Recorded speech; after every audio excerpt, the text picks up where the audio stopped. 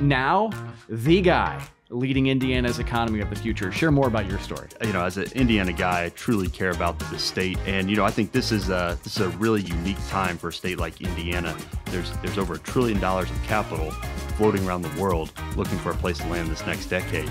And I think because of our talent, because of our educational institutions, because of our global thought leaders and global companies, there's no reason why Indiana should not be poised to capture more than our fair share of that investment.